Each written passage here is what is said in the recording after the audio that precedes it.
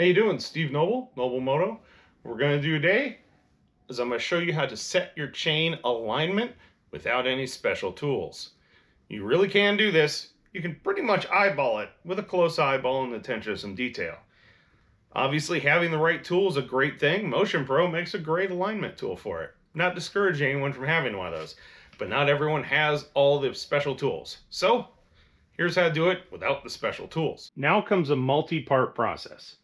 We have to align the chain and tension the chain at the same time. Obviously right here, there is entirely too much slack in that chain.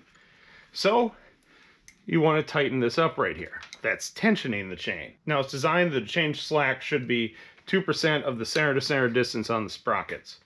You can do the math and figure that out if you want. What you're really after is you want to have this thing far enough back that this isn't flapping in the breeze. That would be a little tight, or a little loose right there. You don't want this thing flapping in the breeze and slapping into everything when you're riding down the road. But also, if it's super crazy tight, which I can only get it so tight here, which sounds like a good idea.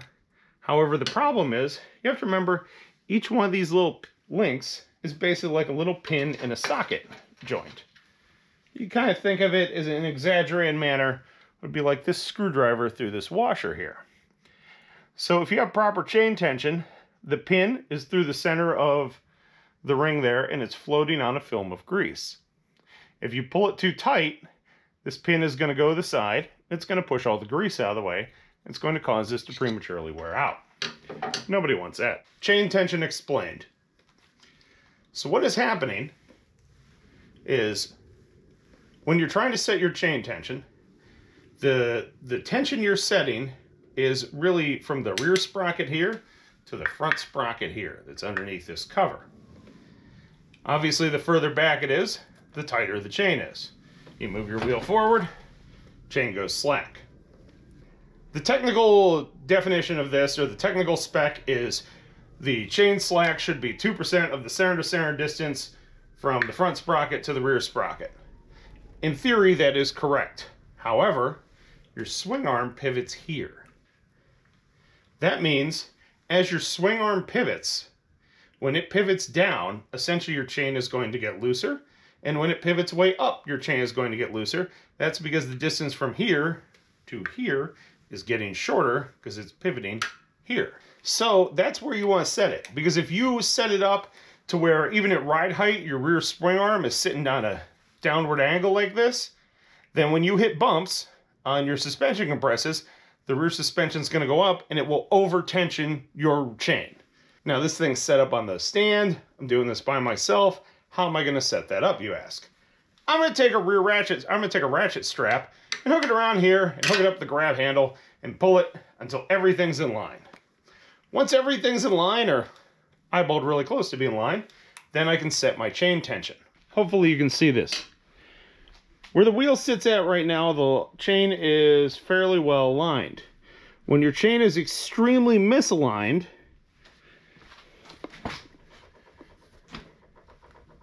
it's going to look something like that. If you look up the chain, if you put your eye to it back here and you actually look up the chain, you should be able to see it pivots, or there's a curve right around here. Then it gets straight and it goes all the way up to the front sprocket. Now you can't really see this front sprocket, and that's okay. If you can straighten out this pivot right here, or this angle right here, that means the front one will straighten out too, because they're going to move at the same angle. Think about that from geometry class.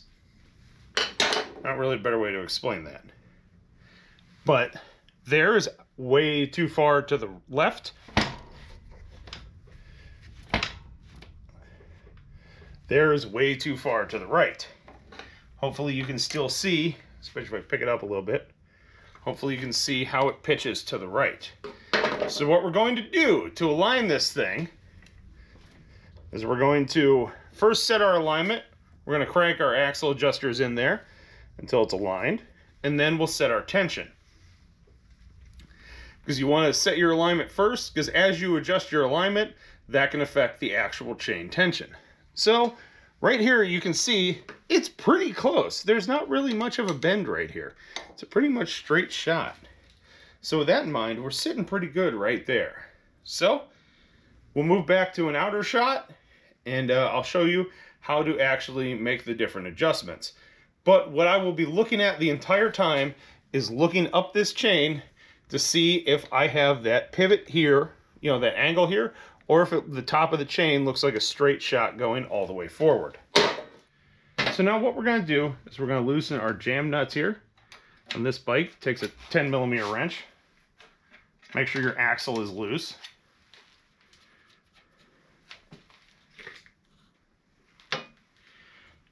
Now, a lot of people are going to bring up that right here, there are little hash marks here on the swing arm. You can't really see them because of the amount of dirt and rust on this bike. And you can use those and count, oh, hey, this side's 3 hash marks in and the other side's 3 hash marks in. I had a Suzuki Bandit, a 96 Suzuki Bandit. Those were wrong. So you can use them. I don't recommend it. So what we did, we'll loosen up this jam nut on this side, loosen it way up, loosen it way up on the other side. Now we're going to crank these screws in until they make contact. And we're going to start with some slack there on the chain. Now what I'm going to do, I'm going to take a flashlight, and from my angle here, my vantage point, I'm going to take that, and ratchet, and I'm going to start cranking the right one in first. And as I do that, I can look up this thing. Whoops, moved it too far. I can look up this thing and see the alignment of the chain.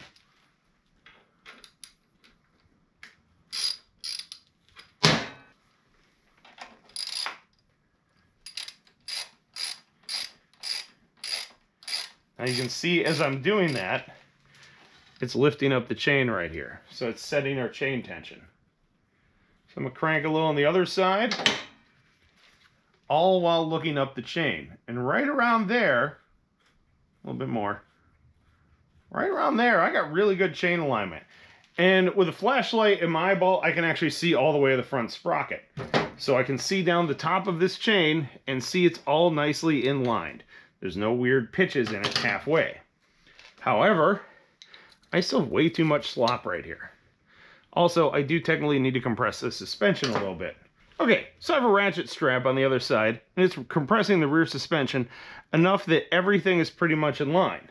Like I said, everything would be the rear axle, swing arm pivot bolt, and the front sprocket. Countershaft sprocket, whatever. Anyways, it's all up there, and the bike is essentially sitting at ride height. Now, I'm not going to lie to you. I usually don't go this far. I usually just set it a wee little bit slack and then ride the snot out of the thing. But this is the internet, and somebody's going to be like, dude, you didn't set your suspension right. So, you know, feel free to argue with those guys in the comments. The big thing you're really after, remember, is you just want to take the slack out of this. But like I demonstrated, you just want it to be floating on that film of grease in there. You don't want it over here. So you don't want this sucker guitar string tight. So we're actually only going to go a little bit tighter than that right there. Now to help maintain our alignment, if you prefer, you can actually use a wrench, and we will do it evenly. Start with the wrench at 6 o'clock, going to go 12 o'clock. So 1/2 turn here, 1/2 turn on the other side. Now we'll check our tension. That's actually sitting pretty solid there. That's pretty good. We got a wee little bit of sag there. A lot of people call that about 5/8 of an inch, maybe 1/2 an inch or so. And that's also set at ride height. So from there, we can torque down our rear axle and put our cotter pin in, and then we'll lock these jam nuts. We'll crank them in here, and we'll lock them in place to hold the axle adjusters in place.